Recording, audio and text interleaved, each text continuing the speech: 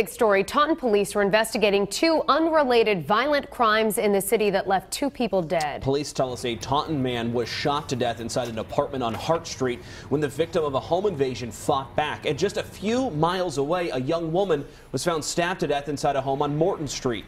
Right now, a vigil is about to get underway for her. New at 6:30, Eyewitness News reporter Steph Machado just spoke with the victim's fiance and sister. She joins us live from Taunton with Southeastern Massachusetts Mobile Newsroom.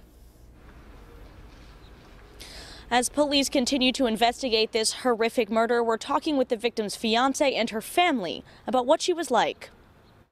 I can't even think of somebody who could want to do something like this to her. The fiance of Vanessa Courtney, distraught one day after she found her partner of 4 years dead in the apartment they shared on Morton Street in Taunton. Police say she was either stabbed or slashed to death. Nicole Clark says there was no sign that anyone broke in.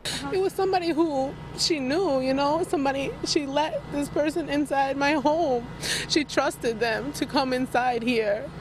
And this is what they did to her. She just was a loving person and she had a big heart. Courtney's sister, Sarah Courtney, says Vanessa recently finished barber school. She leaves behind a loving family who just want her killer caught.